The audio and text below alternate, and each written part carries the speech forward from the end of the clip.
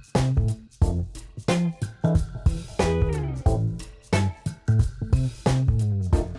everybody, my name is Amian Parsons. I'm a realtor in beautiful Victoria, BC. Today we're going to be interviewing a great local business, one of the best coffee shops in Victoria, Caffe Fantastico, at one of their 3 locations here on King Street. We're going to go inside the roastery. They're going to tell us a little bit about how they make their coffee. Come on inside, let's check it out. We're in the roastery section. We think it would be really informative to show you guys how they make their coffee here. Gareth is the general manager. He's going to walk us through some of the steps, how they get their beans, and how they make their coffee. Why don't you start with a little bit about where you folks get your beans? Yeah, so we have many producers around the world. Our longest standing relationship to date would be Mexican coffees, and we have 2 different coffees from Mexico. Today we're actually most recently introduced our coffee from Peru.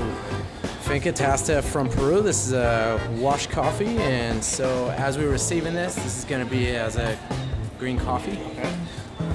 So as a green beans, our coffee is much denser, much more stable. Okay. This is our Loring Smart Roast. This is an upgrade in our roasting technology. After here, we're going to be loaded into, we have a scale over here, and for there it gets vacuumed all the way up into the top. And you can see right behind here, we've got kind of the brain of the roaster.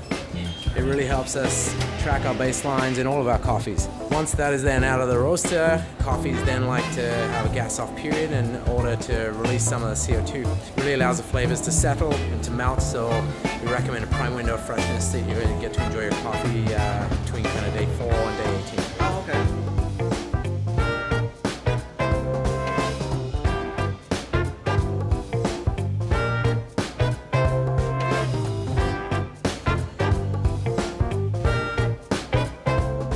Gareth, that was really interesting. I recommend for anybody who's looking for an unbelievable cup of coffee, check out one of the 3 locations at Caffe Fantastico in Victoria, and we look forward to seeing you guys real soon.